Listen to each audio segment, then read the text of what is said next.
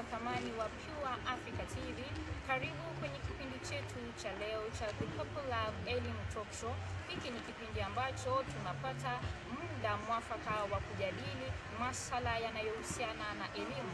Sote tunajua kwamba elimu ni taa, elimu ni msingi, elimu ni mwanga, elimu ni kiungo muhimu sana katika jamii. Leo tupo katika mojawapo ya shule zilizopo kaunti ya Migori, na wacha wageni wetu wa siku ya leo waweze kujitambulisha. Hii ni shule gani? St. Kizito Primary School. Kipindi ni kipindi kipi? The Purple Love Elimu Talk Show. Na kituo je? Pure Africa TV. Sadakta, kama ulivyosikia, hawa ni wavulana na wasichana wachanga wa shule ya msingi ya St. Kizito. Wa kujiunga nasi ni walimu watakaotusaidia kuzungumzia mada ya siku ya leo. Karibuni walimu, mpate kujitambulisha. Jina langu ni Tom Chagwa almaarufu Toncha. Mimi ni mwalimu, napenda kuzungumza na wanafunzi hasa vijana kama hao kwa minajili ya kuwasaidia ili wawe na maisha ya baadaye yaliyo mema. Asante. Kwa majina ni Bi Margaret Abedi wa shule ya Mtakatifu Kizito kwenye idara ya haki ya mtoto wa kike, mtoto wa kiume. Tunamfahamisha kuhusu maisha ya baadaye yenye mwanga na kuboreshwa katika elimu. Upande wangu ni Bwana Duncan Amulo, mwalimu wa St. Kizito ambaye ni mwalimu wa lugha. Kwa hivyo tunawakaribisha wanafunzi wetu katika masomo ya leo ambayo inahusiana na hali ya maisha ya wanafunzi wetu. Asanteni sana walimu wetu. Wanafunzi, si tuwape makofi walimu wetu.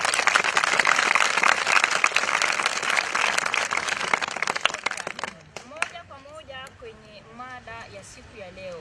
Mpenzi mtazamaji, utakubaliana nami kwamba watoto wa siku hizi wamepewa majina kwamba ni watundu, ni wahuni, hawana heshima, hawasikilizi chochote, yani hawaambiliki, hawasemezeki haswa. Kwa hiyo ni nini kinachochangia hali hii ya watoto wetu? Ndiyo mada ambayo tunaenda kuizungumzia siku ya leo. Manake bila kuzungumzia swala hili hatuna kizazi ambacho tutasema tutajivunia siku zijazo. Kwa hiyo nitaanza kwa upande wa walimu, kwamba walimu tunafahamu kwamba jamii siku hizi inalia, wazazi wanalia, shule zinalia kwamba watoto wa siku hizi si watoto. Ni kipi ambacho kinachangia hali hii? Nadhani sababu ya kwanza ni kwamba wazazi wengi siku hizi, sababu ya hali ya maisha, unajua kwamba kuna mfumuko wa bei, hela hazipo. Kwa hiyo wengi wanaamka asubuhi na mapema kwenda kutafuta hela kwa minajili ya kusaidia watoto wao. Wengi wao wanaamini kwamba jukumu moja tu walio nalo muhimu ni la kulipa karo. Hayo mengine wameyasahau. Hiyo ni sababu ya kwanza. Jambo lingine ambalo linaweza likachangia sana ni kwa sababu maeneo na hali ya ufukara ambao wazazi wa maeneo tunayoishi wanapatikana. Kwa hivyo inafanya wazazi wengi wamejiajiri kwenye maeneo ya gold kuweza kwenda kutafuta riziki. Hivyo basi, kwa sababu ya tabia ambazo watoto wao wanaziona mjini, zinafanya afya na maisha yao ya ukakamavu unakosa maana.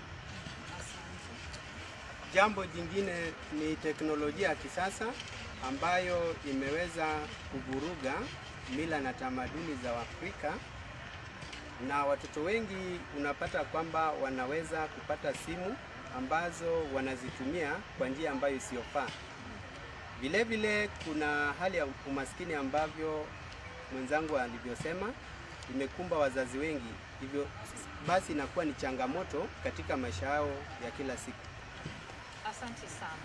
Haya, kwenu wanafunzi, tumesema kwamba jamii na wakashifu sana kwamba hamna heshima, mmekuwa na tabia za kihuni, mna mienendo ambayo haikubaliki na jamii. Mnakubaliana na kauli hiyo? Ni ukweli? Mmoja asimame atuambie kama nakubaliana nalo, na kama nakubaliana nalo atupe sababu. Kama hukubaliani nalo useme hukubaliani nalo na ni sababu gani. Kwa majina ni Zakari Bosire. Kweli, ni dhahiri shahiri nakubaliana nalo. Vijana wengi wa siku hizi wameiga mienendo isiyofaa. Kama wengine ambao tunasema kwamba sasa hivi unamkuta kijana, wazungu wanapokuja kututembelea hapa nchini Kenya, wanakuja huko, wanapoenda katika huko starehe, wanaenda katika mji mkuu wa Mombasa, wanafanya vituko. Unakuta mzungu amevaa kinyasa, kaptura, amelala nje kwenye mkeka, na baada ya hapo namtazama kijana mtanashati anaenda anajaribu katika mto wetu hapa, damu yetu hapa Koirambo, anajaribu nao pia. Wasichana wanapotazama wanasema ni raha mstarehe, naye pia anakuja anasema wacha nikuonge. Pia unaweza kumkuta kijana anasokota bangi, unamkuta kijana anachukua ile misokoto ya bangi ambaye watu huwa wanapanda tumbako, na anaenda anachukua, anasema wacha nijaribu kwa sababu sitadurika. Na hata kutofahamu ile kuvuta moshi ndio unaodhuru. Yule kijana anachukua, anaweka karatasi kama hii yangu hivi, anakunja, anajaribu.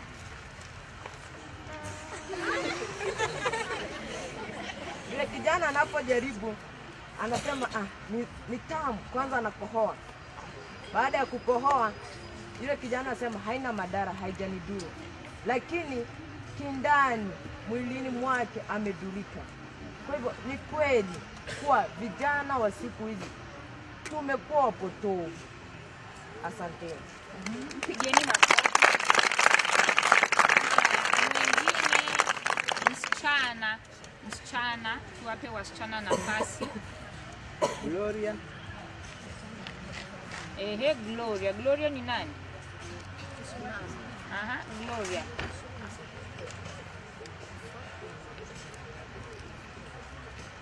Kwa majina ni Gloria Angela kutoka shule ya Mtakatifu Kizito. Nipo mbele yenu siku ya leo kuzungumzia mambo ambayo yanafanya vijana wetu kupotoka. Nami nakubaliana na swali hiyo kuwa vijana wa leo wamepotoka. Kwanza, vijana wa leo kuiga mienendo ya watu wengine. Kwa mfano, unampata mtoto tu wa shule anaona wazee wengine kama wakati wanavuta sigara na wao wanaenda kujaribu. Ama kwa mfano, mtu ako na baba yake, anaona baba yake wakati wa jioni anavuta sigara, hasa naye pia anajaribu ili kufaidi kile ambacho babake anafaidi. Sasa anaweza kupata kuingia kwa hicho kikundi cha kuvuta sigara.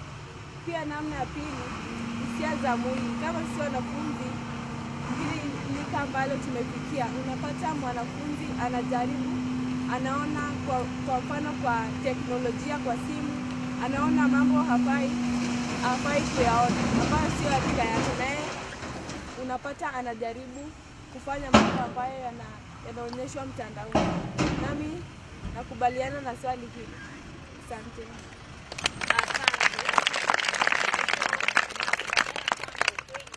Vijana wa siku hizi wana matatizo. Swali jingine kwenu pia wanafunzi, nyinyi mnafikiria kwamba hali hii inaletwa na nini? Kwa mfano, mwalimu wetu mmoja hapa anasema kwamba ni kule kutowajibika kwa wazazi. Je, unao mfano ambao unadhihirisha kutowajibika kwa mzazi? Nani na mfano mzuri ambao utadhihirisha kabisa kwamba mzazi hafai kwa kutokuwepo kutekeleza majukumu yake? Na vijana. Asante. Kwa majina ni Amos Robi, natoka katika shule ya St. Kizito. Nipo hapa kusema ukweli kwamba baadhi ya wazazi wetu hawajibiki katika swala hili la kuwaelekeza watoto wao. Kwa mfano unakuta ni mzazi anakuja na pombe nyumbani, anamwambia mtoto wangu usijaribu kunywa pombe, ile hali yeye ameshikilia pombe. Kwa hiyo mtoto anasema, wewe baba nifundishe mfano gani wakati yeye ameshikilia pombe? Hataki msikie utamu wa hiyo pombe, naye anaenda kujaribu asikie baba anasikia nini kwenye pombe. Ama baadhi ya wazazi unakuta mzazi hayupo nyumbani muda mwingi unakuta yupo kazini. Kwa mfano kama mama rudi kwake nyumbani, unakuta anarudi Jumamosi, na Jumamosi na halali nyumbani. Kwa hiyo mtoto anakuta yupo huru wakati kufanya chochote, analala nje, wakati mwingine analala nyumbani. Kwa mimi nakubaliana na swala hili.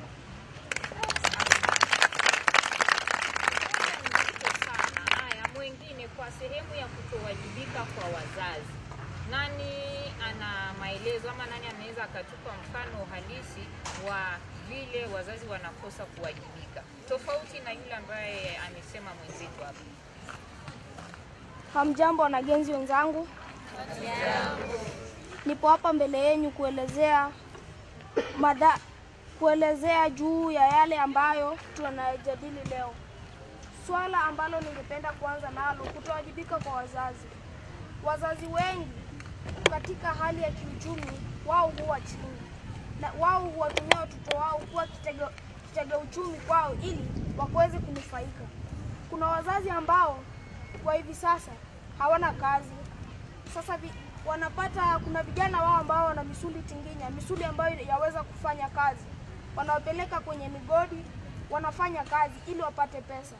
Pesa ile ambayo wanapata inawafanya vijana hawa akili kayaweza kuwa na furaha riboribo kwa kusema kwamba nimepata kweli leo hela halali nyumbani siku hiyo. Mzazi pia anachangia, kwa sababu ingelikuwa yeye kama mzazi angalicheza wajibu wake kama mzazi, kijana huyu angelifanya maneno mabaya. Anamwachilia kijana huyo wake, anarandaranda kama mbwa koko. Kila mahali utampata. Kwenye vilabu usiku hakosi. Na mzinga wa pombe rafiki yake mkuu.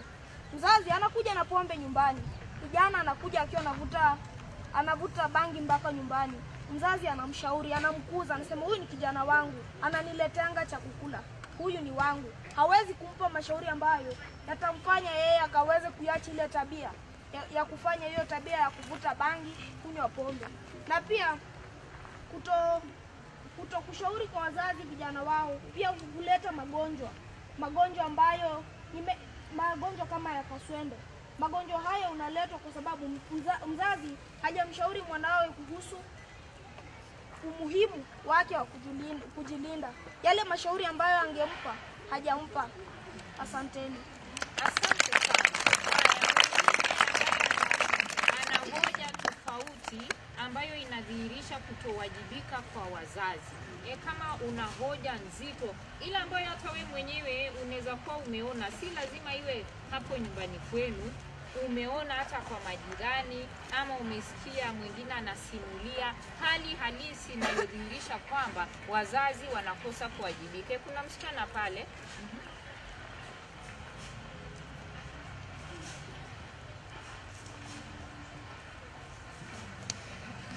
Tunipigia makofi anapokuja.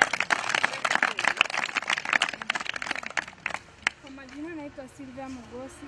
Nimesimama mbele yenu kuwapa mfano ambao kuonyesha kwa wazazi wakati mwingine huwa hawajibiki.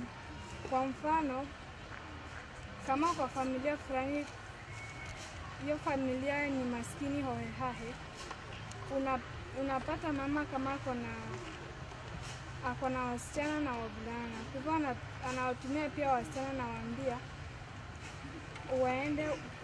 waende kutafuta hela. Unapata msichana anaamka anaanza kuwa kiruka njia, ili anaanza pia kutembea na wazee ambao si lika lake, ili aweze kupata pesa mpelekee mama yake. Na unapata kama pia ni kijana anaanza kumwambia aende, kama ni kuiba aende aibe ndio alete wapate chakula ili waweze kuendelea kuishi. Asante sana, mpigie makofi. na mchoma lazima aseme. Nani mwingine? Kutowajibika kwa wazazi.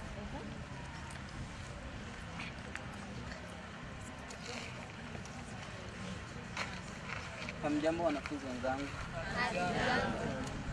Pia hata mimi naunga mada hiyo kwa wazazi wetu wamechangia kutosha, sio kwa mmoja, ila ni kwa wote. Utakuta kwamba mzazi ameruhusu mwanawe ameenda ameajiliwa nje kikazi. Huyo mzazi ingali anajua mtoto wake bado nyuma somoni. Asitakuwa mzazi hachukuli kuwa huyo mtoto wake anafaa kwenda shuleni. Mzazi wake anamruhusu kwenda kuajiliwa kazi sehemu nyingine. Huyo mzazi anapoulizwa anasema sina wa kunitafutia, na ingali huyo mtoto wake bado hajao kunitafutia. Mtakuta mzazi huyu amemtelekeza mwanawe kikazi nje na bado hajamaliza masomo yake. Asanteni.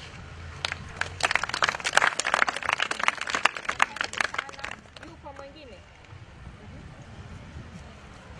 Asante sana Bi Papi kwa kunipa fursa hii kusimama mbele ya wanafunzi wenzangu wa shule ya Mtakatifu Kizito. Kukubaliana na hoja ambayo umetuambia kuwa wazazi wengi wamechangia pakubwa kutupotosha.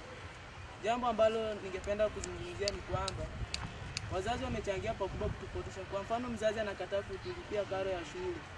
Hii inaweza ikanisababisha mimi kama mwanafunzi nikaona kwamba kama mzazi alinizaa akanileta kwa ulimwengu, lakini hataki kufanya wajibu wake, kutilia maanani, anaweza kunifanya mimi nitoke pale nje, na nikiondoka chini ya miaka 18 kwenda nje ya dunia, na ukweli dunia itanipiga, dunia itanifundisha mafundisho, na hivyo itanipeleka mpaka niende kwa mambo mengine, hata ya kuvuta bangi, kuchukua vileo ambao vitaathiri afya yangu kimaisha, na pia zitaniharibia ndoto zangu.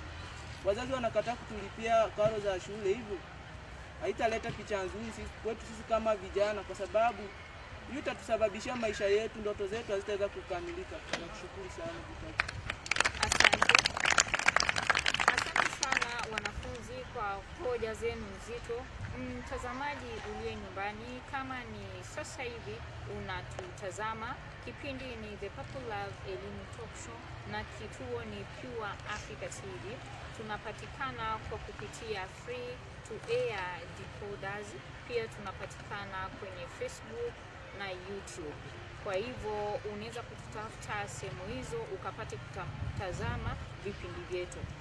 Turudi kwenye mada ya leo. Tunazungumzia swala kwamba hali ya watoto wetu, hali ya vijana wetu kwa sasa ni hali ambayo hairidhishi hata kidogo, na kama ambavyo umesikiliza kutoka kwa wanafunzi, lawama kubwa inaangukia kwa wazazi.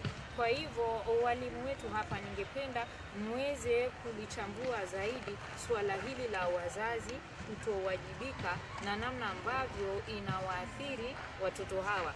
Kwa hiyo kwa sababu sasa tutaweza kusema kwamba makosa si kwa watoto, si sahihi kusema kwamba mtoto ameharibika, mtoto ni muhuni, lawama inaangukia kwa mzazi. Kwa hiyo hebu sijui hoja zenu ni zipi hapa? Kwa mujibu wa hoja hii ni kwamba, ama mada yetu ni kwamba wazazi wamelaumiwa sana, na wakati mwingine pia tunaweza tukawalaumu, lakini pia ukijaribu kufuatilia utakuta kwamba hata wastahili pia kulaumiwa, kwa sababu akikaa nyumbani kwamba haya majukumu yote lazima yafanye, huenda ule upande mwingine wa kutafuta karo pia likawa tatizo. Kwa mfano kama hapa, kama walivyosema kwamba wengi wao wanapata hela zao kutokana na shughuli za mgodini. Kwa hiyo asipowahi pale, huenda asipate cha kuwapa kama ni chakula na mambo kama hayo. Wengine tumeambiwa kwamba hata wanakesha pale kwa minajili ya kutafuta. Kwa hiyo wakati mwingine sasa imefika wakati labda mambo yamekuwa magumu, lakini mimi ambacho ningeomba ni kwamba wazazi, kwa sababu tulijitolea kuwazaa watoto hawa, kwa hiyo tujaribu kadri ya uwezo wetu, licha ya kwamba hali ya maisha ni ngumu, tujitahidi kuwapa muda. Wakati mwingine unaweza kukuta mtoto wako ana matatizo makubwa, lakini anakosa hata muda wa kuongea nawe akakuulize hata afanye nini upande huu. Kwa hiyo mwisho wa siku anapata wengine wanaofanya nini, wanaompotosha.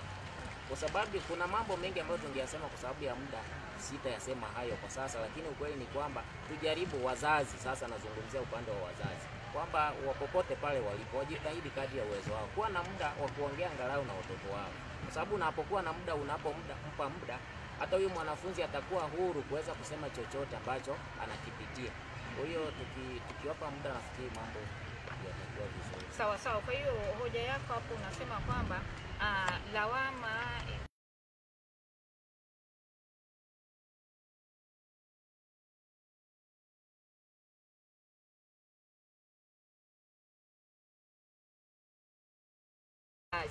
kumtafutia mwanao, huyu mwana ambaye unamtafutia ni mvuta bangi, huyu ambaye unasema unaamka unatoka Jumatatu narudi Jumamosi, tayari ni msichana ambaye ni kiruka njia, kila mwanamume anapita naye. Huyu ni mtoto ambaye pombe yumo, ni mtoto ambaye hakai nyumbani, anarandaranda. Kisa na maana wewe umeamka kwenda kufanya nini? Kutafuta. Sasa yule ambaye unamtafutia nani? Madam, jambo hilo linakera sana, kwa sababu lawama imeenda kwa wazazi, kwa sababu ya maisha ya uchochore ambao wazazi wetu wanaishi.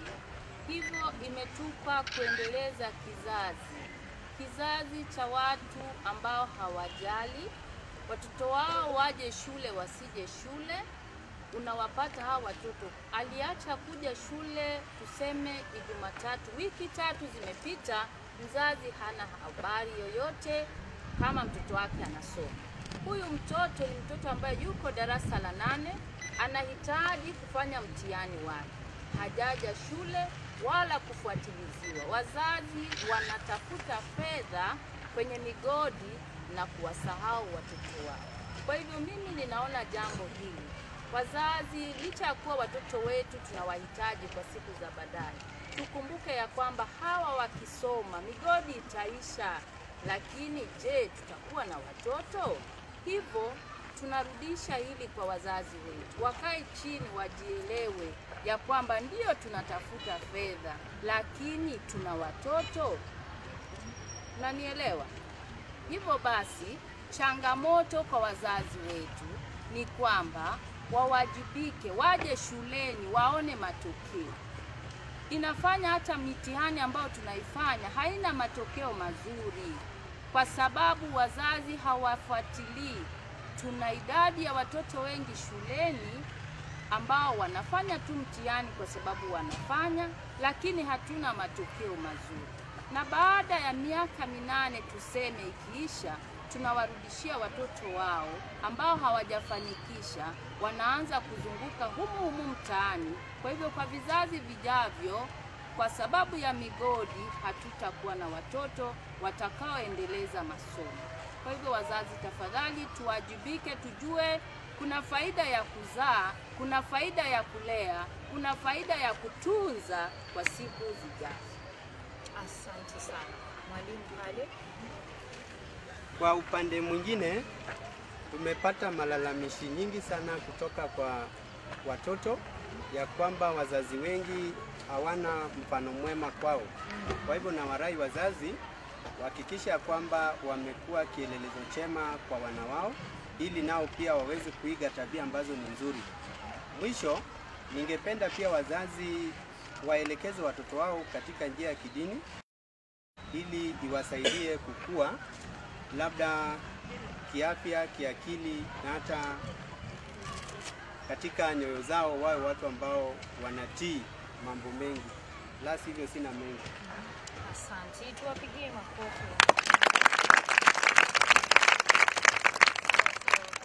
Tunafikia mwisho wa kipindi chetu kwa siku ya leo, lakini kabla tutamatishe kabisa, hapa najua tuna wale wanafunzi ambao huenda mzazi wako wewe ni yule ambaye hawajibiki, sio?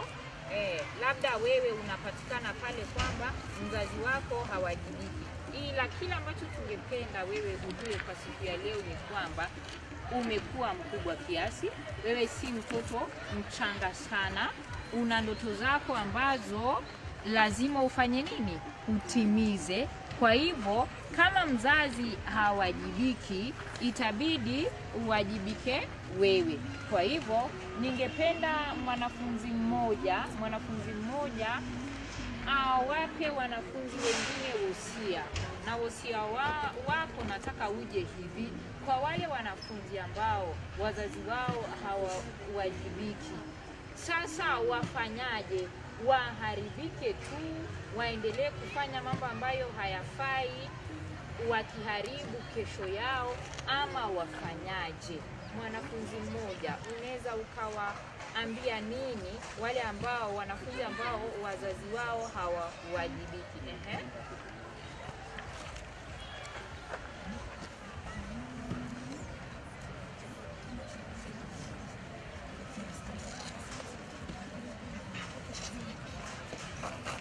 Asanteni sana kwa nafasi hii. Kwa majina ni Yusuf Mwita kutoka Kizito. Nataka kuambia sisi tumekuwa wanafunzi wakubwa, tumefika wa kufikiria usitegemee sana mzazi wako, kwa sababu mzazi wakati mwingine anakutafutia. Ukiwa kama kijana, timiza na wewe malengo ya nyumbani nimeachiwa. Acha kutoka nje kwenda kulandarana. Utafuta kama ni msoro tafuta vulana, kama ni mvulana tafuta wasichana. Achana na hiyo tabia. Tutimize malengo nyumbani ndio mtazame kwa afya. Na turudi kwa kitabu. Ili tutangaze maisha yetu ya mbele iliyoko mbele yenu. Kwa sababu maisha siku hizi yanabadilika. Mani ndio hiyo saa hii. Wakati watu wanazeisha, na watu wengi hufa hapa wanaangamia wakiwa hapa ndani ya hiyo, wakiingia ndani ya hiyo shimo. Waweza likaporomoka mkiwa hapa ndani na nikawafunikia hapa ndani na mkapata kupoteza maisha yenu. Sisi kama wanafunzi tutimize malengo yetu. Kama umekuja shuleni, fanya shuleni. Asanteni sana. Asante.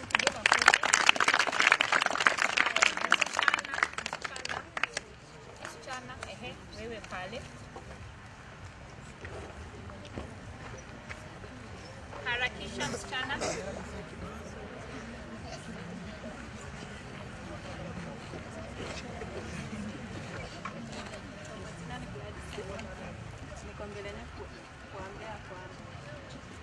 Kama si wanafunzi, kuna wale ambao wavyele wao wajibiki nyumbani.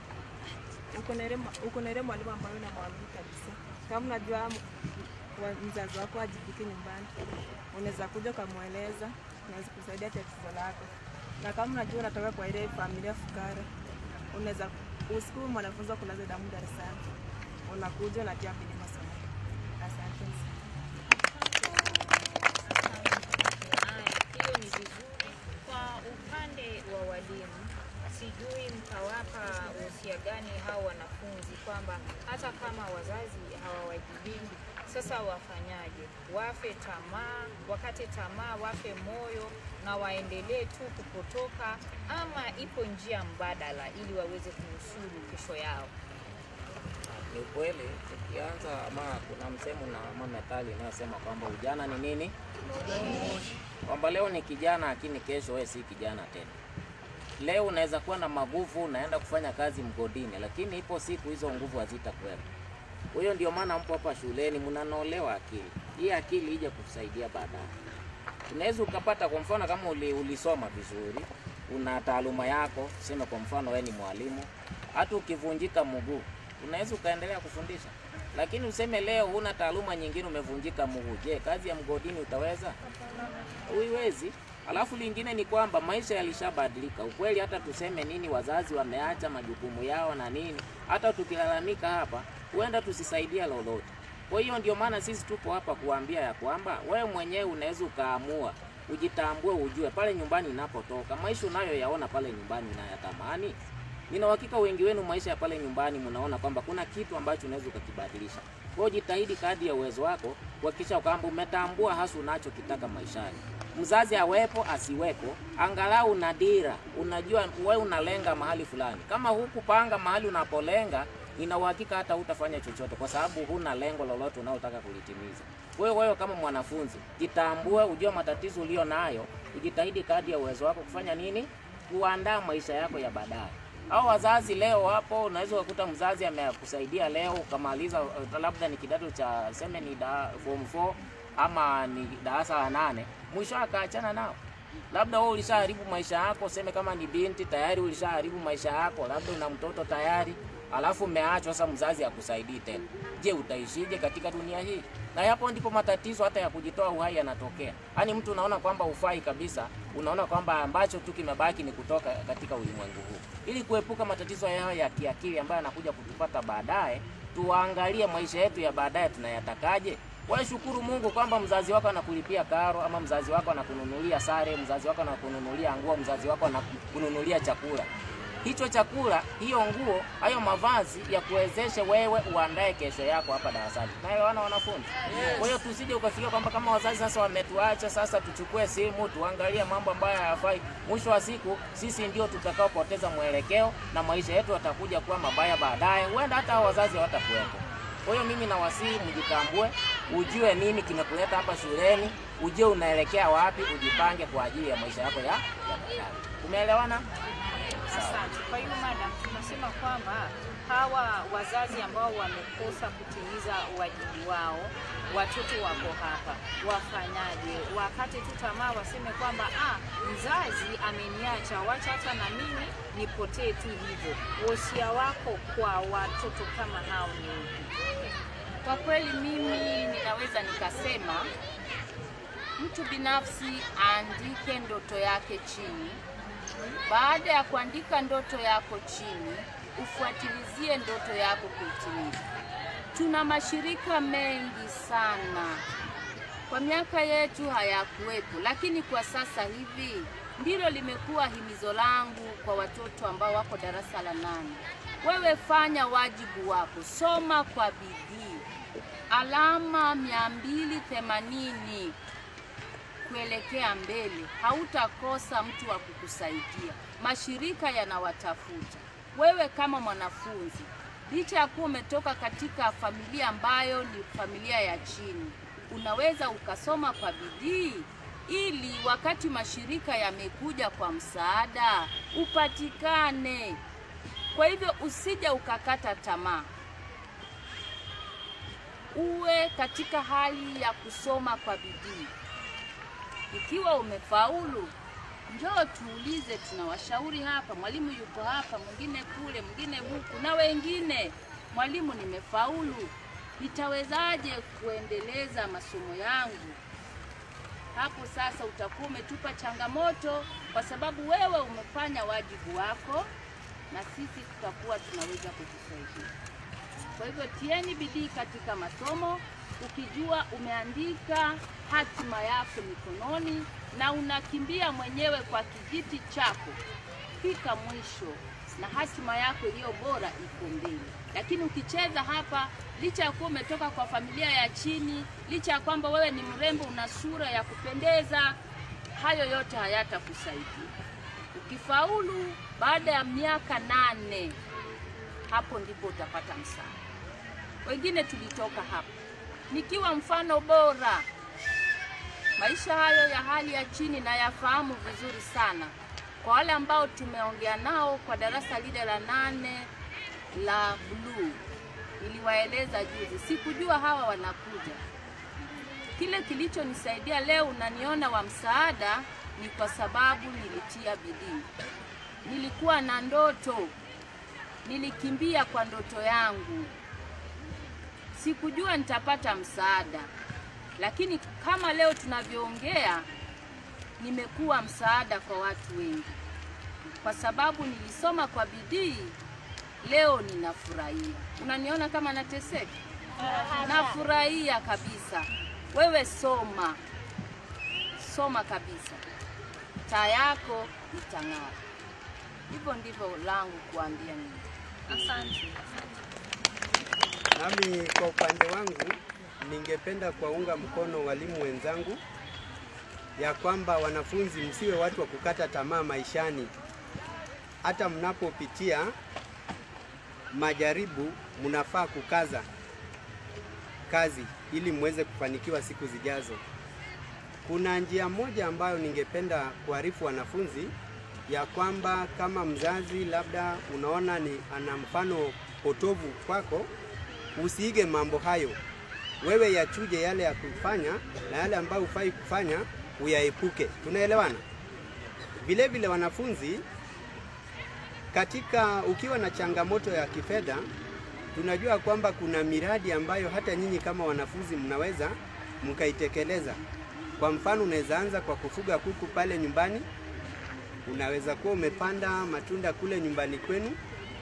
Alafu ukikosa kalamu, ukose kitabu, unaweza ukatoa kuku wako mmoja ama tunda lako upeleke sokoni, unapata fulusi ambazo zitakusaidia katika sehemu ya nini? Kifedha. Vile vile ningependa wanafunzi muwaelewe wazazi wenu katika hali walioko. Usijilinganishe na familia ambazo labda ziko katika tabaka la juu nanyi mko katika tabaka la katikati. Wachukulie wazazi wako jinsi walivyo, wewe utie bidii kazini ili uweze kuinua siku zijazo. Kwa hivyo muepukane na kujilinganisha na familia nyingine tofauti. La sivyo, nina hayo tu. Asante, tuwapigie makofi. Kwa hiyo tunaweza kuwakumbusha watazamaji wetu kwamba hii ilikuwa shule gani? St. Kizito Primary School. Na kipindi ni kipindi kipi?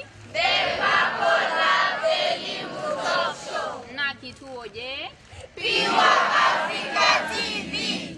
Asante sana. Na mtazamaji, kimekuwa kipindi cha The Purple Love Elimu Talk Show ikipeperushwa na kituo cha Pure Africa TV. Ni kipindi cha elimu, tutakuwa tunapata muda wa kuzungumzia, kudadavua, kuchanganua na